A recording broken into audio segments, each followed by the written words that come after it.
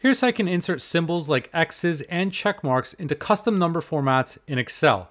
Here I've got a list of scores, and I'm going to create an if function to say if a value is greater than 50, then return a value of 1, otherwise -1.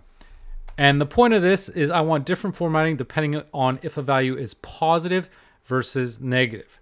I'm going to insert the symbols that I want to use by going to the Insert tab, clicking on Symbols, and I'm going to double click on the check mark and the X.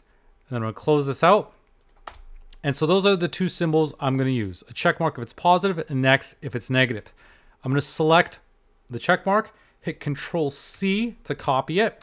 And then I'm going to select my cells here and press Control 1 to go into the Format Cells option. I'm going to go into Custom.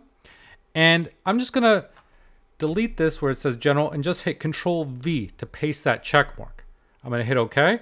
And now you'll notice all the values are replaced with check marks. I still have that dash for the negative, but I'm going to fix that in a second.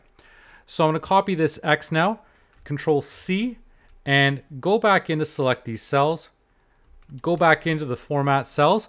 And now I'm going to hit the semicolon button and then paste the X. So how the number formats work in Excel is the first string that you enter, that's going to be how it's treated if it's a positive.